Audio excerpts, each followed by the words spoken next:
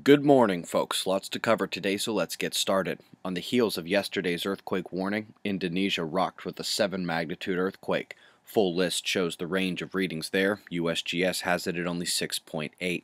We also took a small swarm on the Carlsberg Ridge in the Indian Ocean, and the Pacific Rise activity usually heralds more coming for South America. We had a filament destabilize right after the news posted yesterday, and it ended up setting off the departing filament to the right thereafter. Primary CME watch now comes to that thin rope coming in just to the left of the coronal hole. We are seeing a slight rise in solar flaring that might hit M range today as the sunspot number continues to skyrocket. We'll start in the lead and come clockwise around an analysis. The northern lead has what I believe we can call a delta spot right now, but it's been quiet. Behind the southern lead we have a large beta spread with little complexity.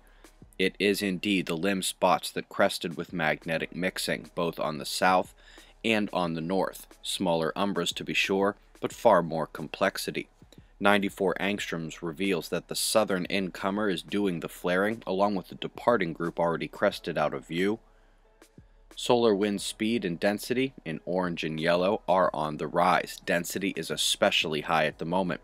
We also see a twist to the phi, in blue, and up top the BZ is jerked positive, which is good for Earth's shield, but the intense solar wind stream is indeed bringing proton spikes and an expected whack to the electron counts there.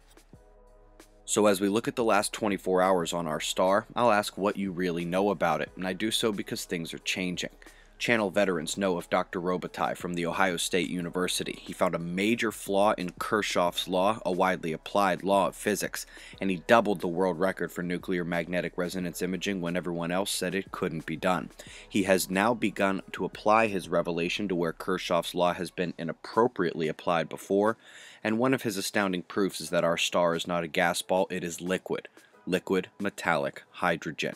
And below this video we've got another one linked for you by a German scientist who had his light bulb flash upon recognizing Robitaille's advancement. Make sure you check it out.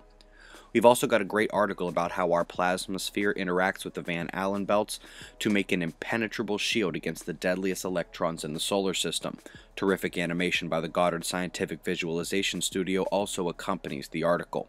We also bring the latest from the European Southern Observatory, zooming in on the bright and colorful star cluster known as NGC 3532. Not just aesthetically pleasing, but a stimulating read as well. Let's also note that we now have 2 volcanoes with increasing activity at the Aleutian Islands of Alaska. The mobile observatory is in Orlando, Florida today.